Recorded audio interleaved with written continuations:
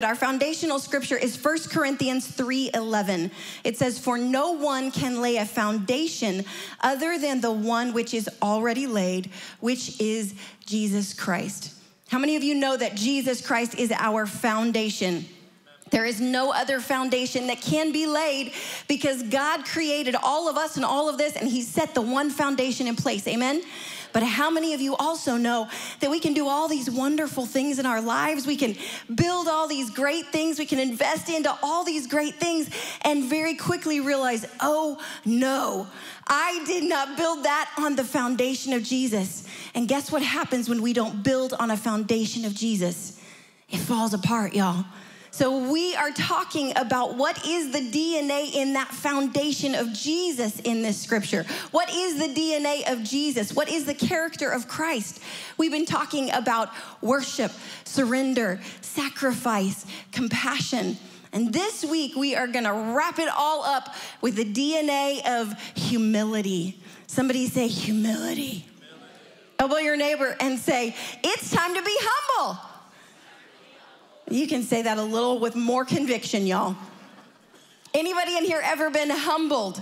Anybody ever been humbled? Anybody at all? Yeah, I think all of us have a couple times or two in life. So this last Thursday was our youngest little one's 4th birthday. All of you can say, oh, I know, that's him. There he is. Our little fox turned 4. He's so sweet.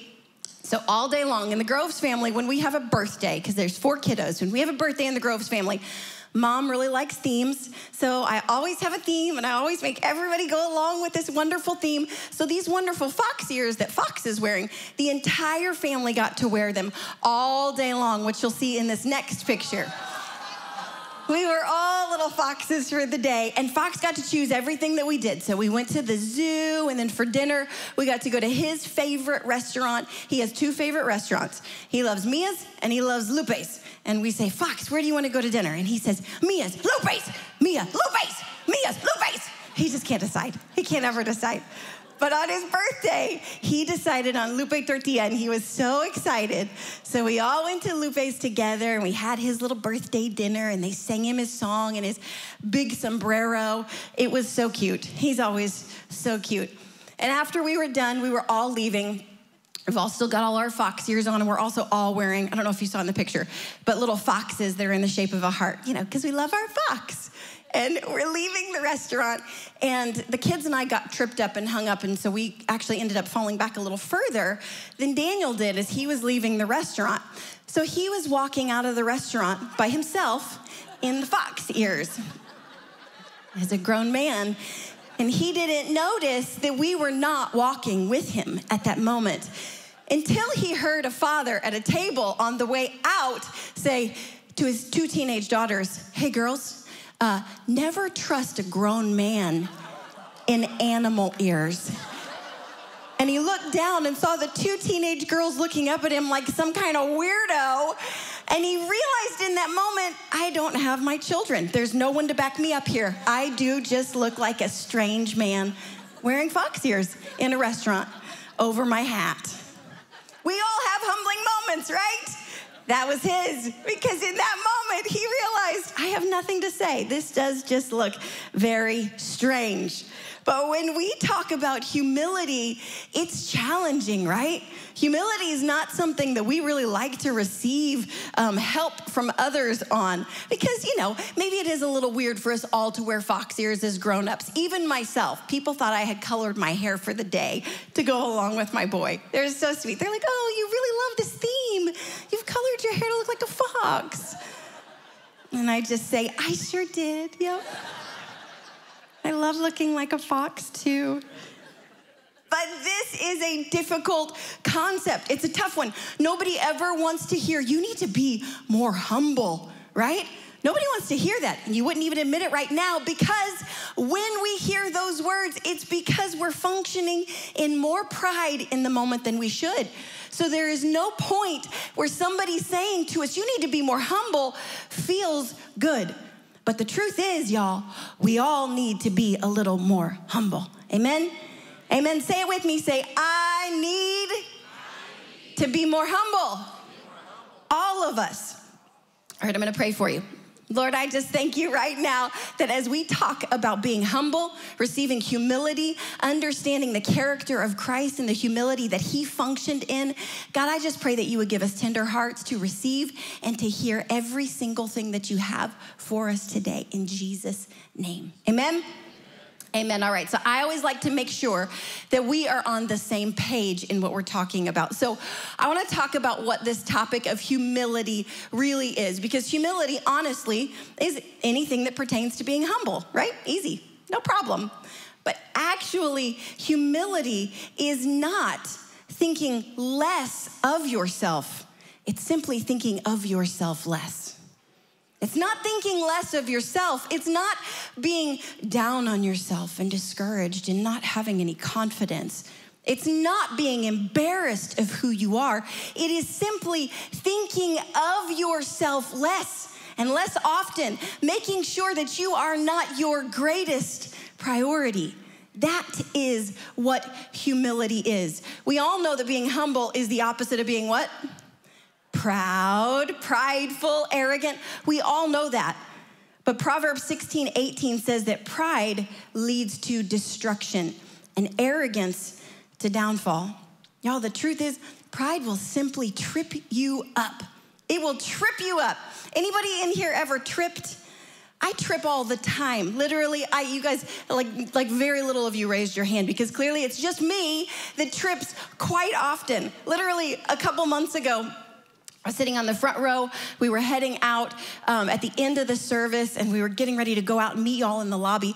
And my foot had fallen asleep while I was sitting with my legs crossed on the front row, and I stood up to discreetly slip out of the room during prayer and almost fell right over here. And I literally heard someone in this section go, "Oh!" Just got up and kept walking because I trip often. When we trip, we get back up and keep going, right? Pride is a little trickier. It is a whole lot more difficult. Why? Because pride will embarrass and humiliate us continually. Nobody ever thinks they're being prideful because we feel justified in moments. We have all these excuses about why we are right, why what we have to say must be heard. We feel so strongly in these moments. Humility doesn't function like that, though. Humility keeps us steady in our faith, in our relationships. Why? Because it keeps us focused on the right things. Humility keeps us focused on the Lord and what God is doing in our lives, not what we want, what we desire, and what we think should be happening. Amen? Humility is very different. I want you to take a moment. You can close your eyes if you'd like, so it'll help focus you. I want you to think right now about two people, could even just be one person, two people that you think of when you immediately think of a humble person. Just think for 1 second. They should have just popped right in your mind. Okay, you can open your eyes. Now, if you were one of those two people, let me just inform you that you are not a humble person, my friend. Okay? We often find ourselves going, no, I actually think I'm pretty good in that area. I think I do pretty well. But the problem with pride is that pride will even show up in our humble moments. Amen? Amen, y'all. I am not telling you that you can't have proud moments. I am not, because you should be so proud of your children. You should be so proud of your kiddos, even in their imperfections. Anybody have imperfect kids? See, I should have seen almost all of the parents' hands. We've all got imperfect kids. I'm an imperfect kid, but we should all be so proud of our kids. They should know it. Their childhoods should be marked by knowing my mom and dad are proud of me. My mom and dad were proud of me. I always knew that. We should be proud of the successes that we get to experience in life. We should be proud of those moments where we achieved something that was something we had to sacrifice for. Amen? We should be proud of those moments, but we should never be the first to pat ourselves on the back in the midst of them. Because something very specific happens in that moment when we don't recognize that the glory is never ours. The glory is never ours, y'all. When you have a moment that you feel proud of your children in that moment, should you stop and go, I did a good thing? No, you should stop and say, God, you did a good thing. Thank you so much for giving me the wisdom to be able to train these children in this moment. Thank you that I get a moment to invest into these lives. When we have successes in our careers or in our lives and we find ourselves feeling like, yes, you did it, should that be our response? No, our response should be, thank you, God, that you allowed me this moment of success and you kept my feet steady. You kept me on the right path. We should be able to point to the right source of praise. Amen? That is not what pride does. 1 Corinthians 1:28 and 29 says, God chose the lowly things of this world and the despised things and the things that are not to nullify the things that are, so that no one would boast before him. If you look back in the Bible, you will see that God chose a lot of people in the Bible to use and to do great things through, because they would not ever say, I did this. He chose the people he chose because he knew that they would say, that wasn't my strength. If we look at Moses' first complaint was, I don't speak well. Lord, you want me to speak to all of these people? You want me to go before the leader of the nations and you want me to speak? And God said, yes, I do. I will give you the words. I will tell you exactly what to say, because Moses was never going to boast about it. If we look at Jesus, we look at his life, we look at the humble beginnings of his life. He's the greatest example of humility that we could ever have. And Jesus was born to Mary and Joseph, but we all know Mary was a virgin when Jesus was born, right? That means that Mary and Joseph could never take any kind of credit for how wonderful Jesus turned out. Amen? Amen. And Jesus was born into a manger. That was how he began his life here. Talk about humble beginnings. A manger is literally a feeding trough for animals. That's where animals would go to get their slop, their grain. It was literally made of mud and sticks. That's where they laid this brand new Savior. Anybody ever had a baby? Anybody? Anybody in here at all? Where we lay our newborn babies, it's kind of a big deal, right? It's kind of something that we really want it to be special. We get all the things. We get all the pretty swaddles, the pretty outfits, all these wonderful things because we want that first start to be so significant. God wanted his first start to be humble. He wanted it to be a great reminder of what humility would be for all of us, because God desires us to have humble hearts. That's God's desire for us. This may not be a topic that you get excited about thinking about being more humble, but it is the very thing that God desires of us, that we would be humble and have humble hearts, because he never designed us for personal glory. Y'all, let that sink in for a moment. God never designed us for personal glory. He designed us for victory in him. He never designed us to take the glory in our lives. He never designed us to feel as if we had it all figured out. He didn't design us for that. People don't know what to do with that kind of glory. Look at Hollywood, y'all. Look at people in Hollywood.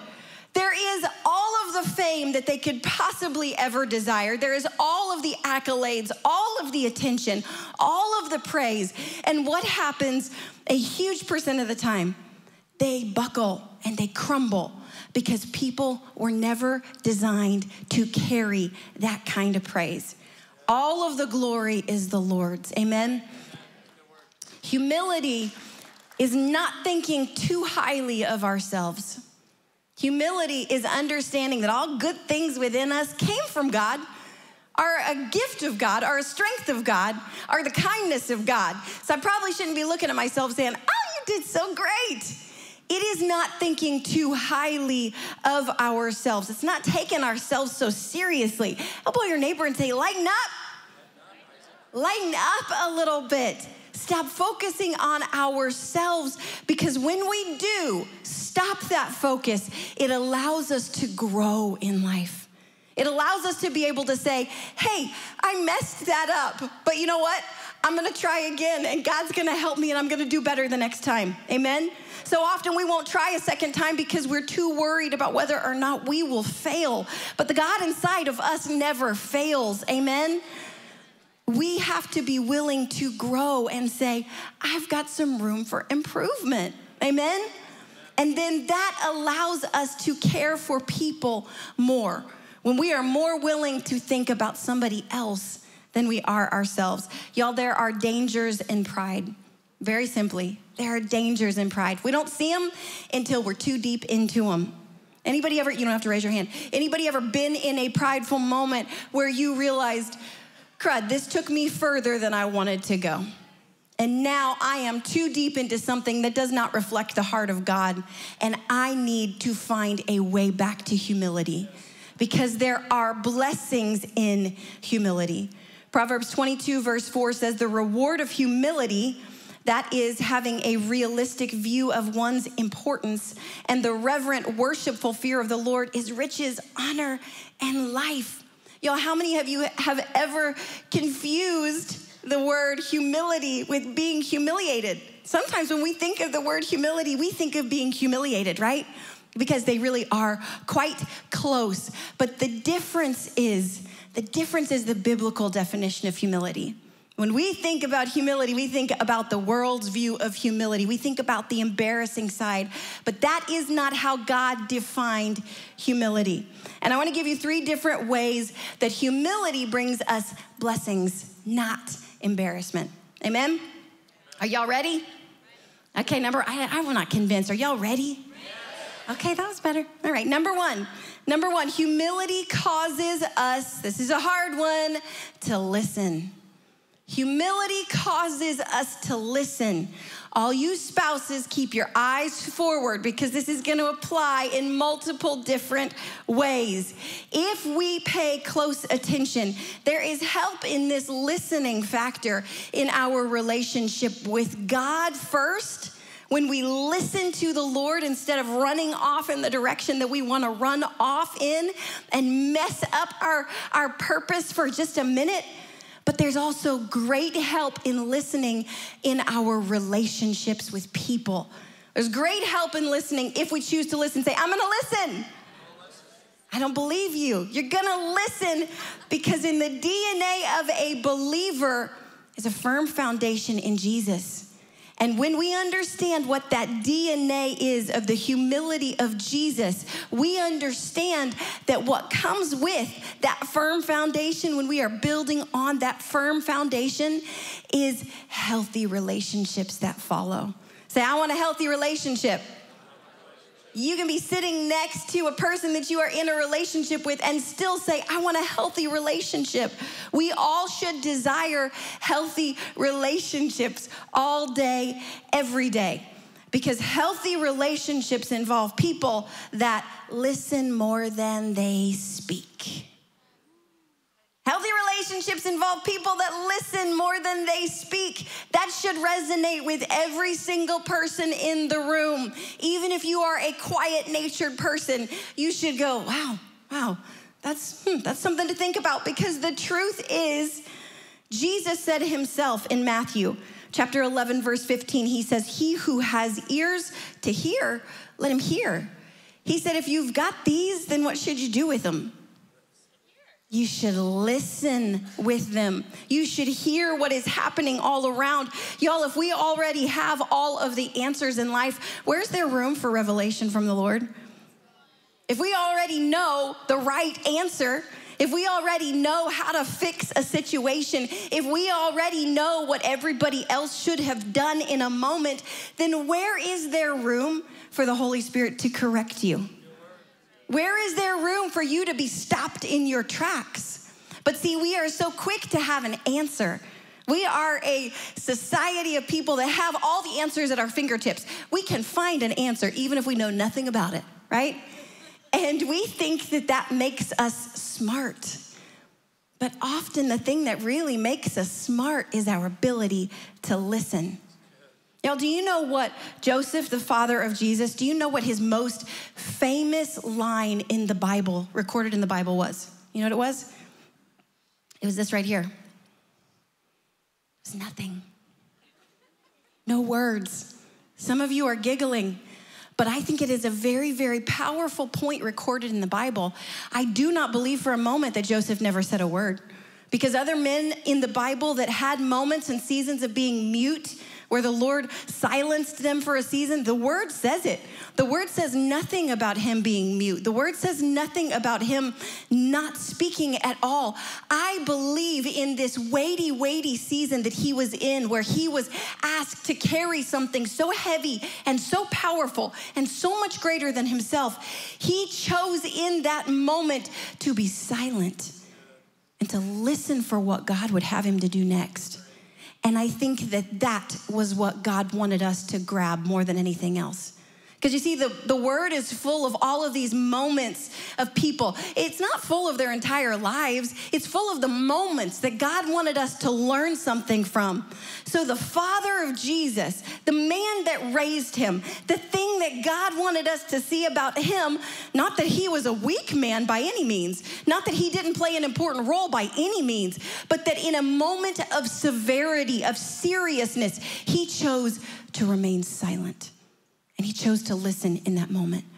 I think that there is so much that we all have to learn from that. Y'all, in order to receive instruction from the Holy Spirit, we have to listen. In order to understand the hearts of our loved ones, we have to listen. In order to become trusted by our teenage children, by our young adult children, our adult children, we have to do what? We have to listen. In order to gain the favor that we pray for, we have to pause and listen. In order to receive grace from the heart of God, we have to listen. It is so very important that we understand how to listen. John 3 verse 30 says, he must increase, but I must decrease. So that means I have to listen. Because humility shows up in our words. Just how much humility you have in your heart, it comes out when you speak, y'all. People will know immediately when you say a word, whether or not you have a humble heart or not. Whether or not your heart represents the heart of Jesus, amen? You heard some words coming out of people before and you thought, that doesn't represent the heart of Jesus, amen? Maybe it was you. That's okay, there are moments. We all have grace that we can receive when we listen, when we pause and hear from the Holy Spirit. Ephesians 4:29 says, do not let any unwholesome talk come out of your mouths, but only what is helpful for building others up according to their needs, that it may benefit those who listen. Yikes. That's some serious instruction on what it is that we're supposed to be saying, right? Because our words create atmospheres. Our words that we speak create whatever kind of atmosphere we are going to be living in. Our words should build faith in ourselves and those around us. Amen?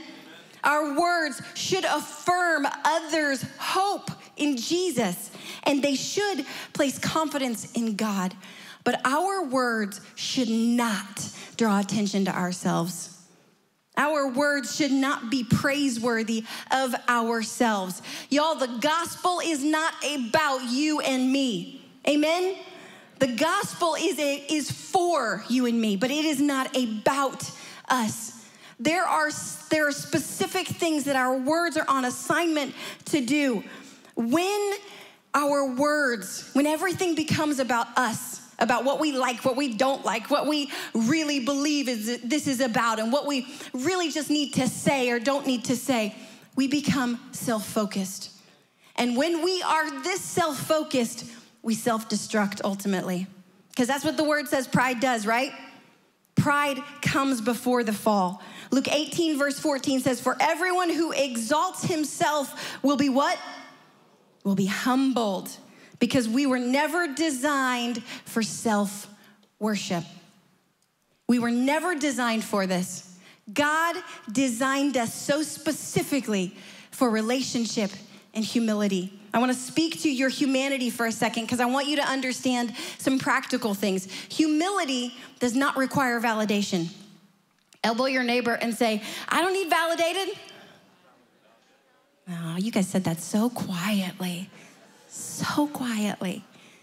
Humility does not need validation. As people, we desire to be validated, but that is not the humbleness coming from our hearts. Humility desires to validate others. When you feel a great longing within yourself to be validated, what should you do? You should turn around and find a way to validate somebody else. And you should gain your validation from God alone. You should let him tell you all of the wonderful things about you. And you should go straight to the word to find out what truth really is. Because in our time, truth is very, very questionable to a lot of people, but the word of God has never changed. The word of God has never shifted whatsoever. You will always be able to find your validation in the word of God. Pride invites a fight, y'all. Pride invites one, but humility invites the Holy Spirit in prayer. Sometimes when you're facing a great bully in life, you don't have to fight back. Sometimes your silence is you just saying, Holy Spirit, do what you'll do. Do what you'll do and restore and repair and fix. Because we don't need to have words in order for the Holy Spirit to be fighting our battles. Amen? Pride needs to always be heard. Pride needs to be right. Pride needs to win. Humility wants to grow and understand. We were designed for relationship with God and with his people, but in order to do that, we have to walk in humility and we have to listen. Listen. Number 2, humility embraces the hidden seasons. Humility embraces the hidden seasons. How many of you know what I mean by hidden seasons? Anybody ever experienced a hidden season before? Psalm 1 verse 3 says, he is like a tree planted by streams of water that yields its fruit in its season, and its leaf does not wither. In all that he does, he prospers. Y'all have probably heard me tell the story about my broken leg, when I broke my leg in Papua New Guinea. So I'm going to shorten it and give you the very abridged version. For those of you that don't remember it or have not heard it, when I was 18 years old, I went on a month-long missions trip to Papua New Guinea. It's that wonderful little country right above Australia. And we were there to deliver medical supplies, and we were going to be hiking into the jungle. And these people in the jungle had never seen white skin before that we were going to be encountering. It was going to be incredible, and we were so excited. So as we were hiking over this mountain to head into the jungle on like day 2 or 3 of a whole month, I tripped. Y'all see the whole tripping theme? I tripped. I was probably in pride because I did have one of the heaviest packs and I was going incredibly fast and I was very convinced that I was doing great. And I tripped. I slipped and I fell and I broke my ankle, I broke my leg, I fractured my foot, and I was in the middle of the jungle with nowhere to go. It was not amazing. There were 5 days that I was stuck in a village hut and they could not get me back to our missions base. It was pretty traumatic, but I can promise you what was rising up on the inside of me was a lot of pride in that moment. I was very, very disappointed.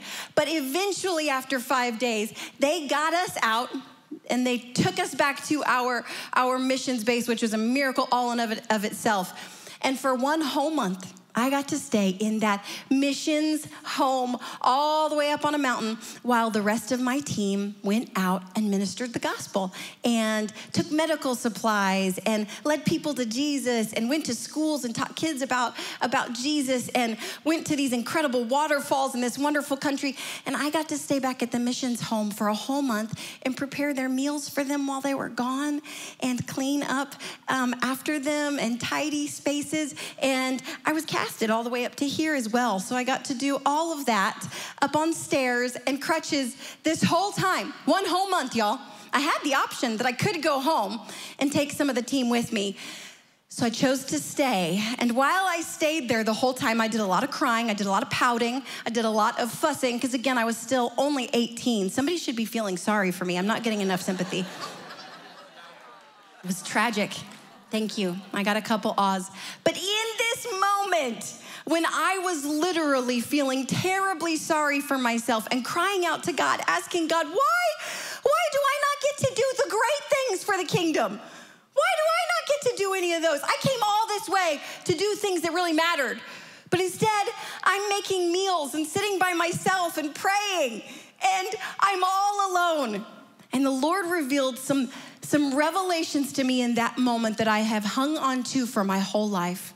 He revealed to me, one, that my ambition was greater than my trust in the midst of the pain. That my ambition was greater than my trust.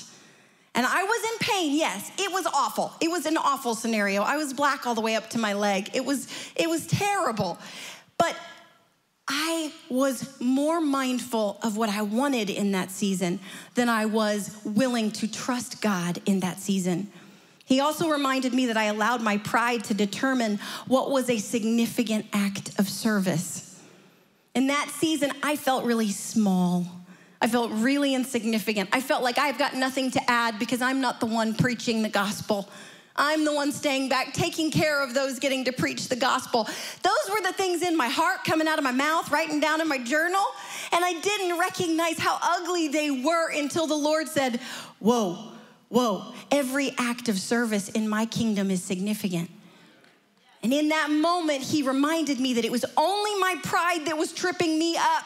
Nothing else was tripping me up. It was a joy to get to serve my team and those that had the opportunity to lead others to a knowledge of Jesus. But I was so stuck in feeling sorry for myself that I didn't see it at the time. I kept having all these conflicts with my teammates because I was continually pouting and throwing fits like, you guys just don't understand. You're doing all the great things. And they're like, Jackie, just move on. We're still here. And it was only the checking of the Holy Spirit that caused me to say, oh, you're right. I'm wrong. I am wrong. And I need to adjust my mindset. The Holy Spirit reminded me that I was afraid of being weak. I never wanted to look weak because being humble is weakness. That's wrong, right? That's a lie. And in that moment, he reminded me of that. And there was this little word that I kept saying, that I kept feeling small. And I wrote it in the book, at the beginning of my Bible, because the Lord said to me in that season, don't be afraid to be small. And he wasn't defining what was insignificant. He knew that that was a word I would understand, because he was speaking to my pride in my heart in that moment to say, don't be afraid of being something that you don't define as significant, because I define it as significant. Whatever you sow towards me, whatever you give towards me is significant. Psalm 1 verse 3 was the scripture that I kept being reminded of. Because like we just read, it says, he is like a tree planted by streams of water that yields its fruit in its season. Some seasons are full of fruit, and they're big fruit, and they're obvious fruit, and people can see them everywhere. And some seasons are for your development and for your growth, and it's what's happening on the inside. But you have to be able to see that, identify it, and recognize it. Because guess what happened? Quite a few years after that, and I was reminded again, I became a mother later on, and I had lots of little children, and I had lots of hidden moments, and all those same thoughts. I'm cooking and cleaning for all these people that get to do all the fun stuff, and I don't get to do any of the great things. I was reminded of all the things I struggled with when I was 18 years old, and God stopped me in my tracks, and he said, do you remember? You remember what you learned in that season in Papua New Guinea about the significance of how you serve in your season? It was so important to me that it changed my heart about being a mother, changed my heart about being a wife. It changed my heart about people altogether, because I saw them differently when I stopped and I listened. So whatever the season is that you're in, Maybe you are in a hidden development season. Maybe you have been passed over for a promotion. Maybe you have had to put some dreams on a shelf. Maybe you are waiting for favor. I want to encourage you that your significance is found in serving the Lord only. Find your significance there. Find your significance so that you don't try to run ahead with great ambition, because if God hasn't called you to it in the moment, then it's not yours anyways. So live where you are and let God do great things there. Amen. Matthew 11:29 says, take my yoke upon you and learn from me, for I am gentle and humble in heart, and you will find rest for your souls. The greatest example we could ever have was Jesus. And number 3, our final point, humility leads to discipleship. It leads us to discipleship. Discipleship is where we choose to dig in and learn. We choose to recognize I need to learn more about Jesus so that I can teach other people about Jesus. And in order to do that, I have to live a humble life. Psalm 25 verse 9 says, he leads the humble in what is right and teaches the humble his way. Y'all, when we are humble, we grow. We ask questions. We position ourselves to say, I don't know everything about this. I need somebody in my life to pour into me. I need somebody to come alongside and grow me into the believer that I want to be. I never want to be at a spot where I say, it's just enough. How many of you never want to be at a spot where you say, I'm good enough? Because that's what pride will do. It'll convince you that you're good enough. But the humility that leads to discipleship will help us to connect to others in relationship. Y'all, that's why we push connect groups so much here. It's why we encourage you to join a connect group. How many of you are in connect groups? That's awesome. That's why we encourage that, because 2 are better than 1. And when you link up with others in faith, when you join others in the process of growing in relationship with Jesus, it's easier to do with somebody else that can look at your life and say, now, hang on a second. That's not from God. This is the direction you need to go. This is where we need to be heading. Humility will lead us to greater purpose, but pride will divide us. Pride will cause us to say, I don't need to be connected. I don't need anything further. I don't need to know any more about God. I go to church on Sundays. There is so much more that God has for us if we choose humility on a daily basis, because humility restores, y'all. I want to remind you, humility is not an ugly word. It's not an ugly word at all. It's not a word we hear about often though, right? If we talk about being humble, we're typically not talking about it in a positive way. But the word of God, Jesus Christ, was the best example that we could ever have of humility. And it was not from a man that wasn't bold. It was not from a man or a person that didn't believe in what was inside of them. No, he knew what was inside of him, and he had great confidence because of it. To be humble does not equate to being weak. It's a willingness to grow. It restores and it maintains relationships. It acknowledges others' value, and it surrenders to the plans and the purposes of God. Y'all, would you stand to your feet with me today? We're gonna go back into worship here for just a moment before I close us out. But I wanna ask you to just check yourself for just a moment. Right there at your seat, I wanna ask you, how is your humility? How is the humility in your life that you walk in on a daily basis? Where are you in terms of a humble heart? Because a humble heart seeks after God, desires growth, desires change, desires to be Christ-like. This is what a humble heart does on a regular basis. It does not desire just to be right. A proud heart says, I'm good enough and I'm right and I need everybody to know it. But I can promise you there is more in the presence of God. There is more when we choose to be humble as we approach God, when we choose to be humble in relationship. There's more freedom, there's more grace, there is more favor when we choose to be humble before Jesus, because it is all found in Jesus. Amen. And it all starts with humility. I want to challenge you all today to something. Who's up for a challenge? You guys up for a challenge? I want to challenge you to listen more than you talk. Say, I'm going to listen more than I talk. That's a good one. If we start right there, we will all be better as people. Amen? I also want to ask you to honor the season that you're in. Honor the season that you're in. And thirdly, I'm going to ask you to connect to people. Find a way to intentionally find people that God has placed in your path and connect to them. You will be more encouraged, more lifted up, more boosted in your faith when you choose to see the people that God has placed in your path. Amen. Do you think we can do it? Think we can take that challenge? Amen. We're going to enter into worship just one more time very quickly, and then I'm going to close out the service with y'all. I've witnessed your faithfulness.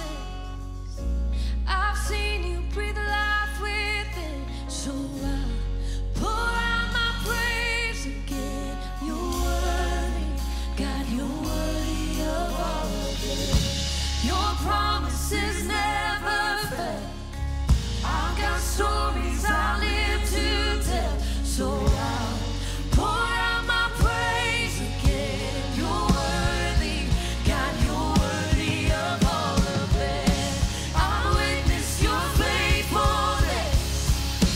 I've seen you bring life with me.